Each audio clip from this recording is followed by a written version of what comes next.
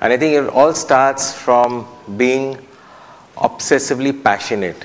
My view is that you can achieve just about anything that you desire if you are obsessed with it 100% of the time.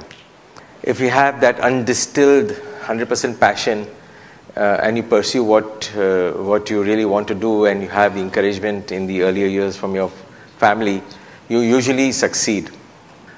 But I think the essence is that if you eat, sleep, drink what you do. In my case, I ate, slept, drank cars. My father's friend was a captain, or he was a pilot in Air India. He bought a car magazine from the United States, and I realized that designing cars can be a career option.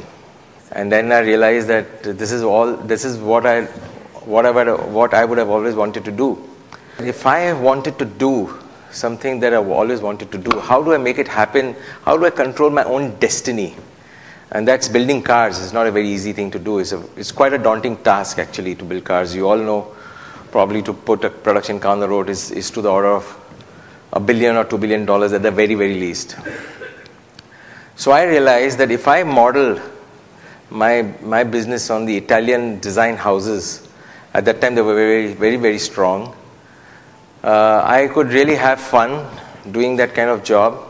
The company could be eponymous, which it is, and I could build a portfolio and a track record and combine that with the affordable Indian skills.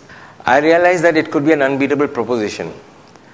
But I realized that I had to start somewhere. But to build a brand, it could be decades. So the absolute obsessive, passionate person in me forced me to create something that was over the long haul. In life, I think life is all about a judgment call that you take on yourself. Do you want to win in the short term, or do you want to win in the long term? I think I've discovered, therefore, by that process, that if you do anything for the long term, you create a very enduring position and brand which is not very easily permeated by other competitors.